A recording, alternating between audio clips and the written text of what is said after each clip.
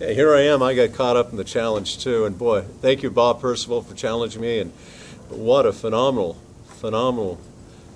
event this has been. In 3 weeks for ALS, Pete Frady's cause has raised over $50 million, where typically in that period of time is about $2 million has come in. So as much as this seems like it's been going on for too long, let it go on for years to come. If it's going to raise that kind of money, maybe we'll find a cure for that dreaded disease.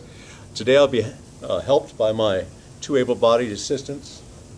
It's Caden, Spider-Man Crane, and Kenzie, the mermaid, is going to help with the water bucket. And my challenge is to my fellow Baylor boys from Malibu, my college classmates, Joe Boa, Dr. Edward Stanford, who's in China right now, and Neil Rowe, and also Jim Dean.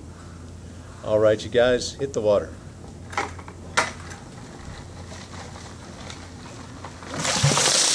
Oh, whew.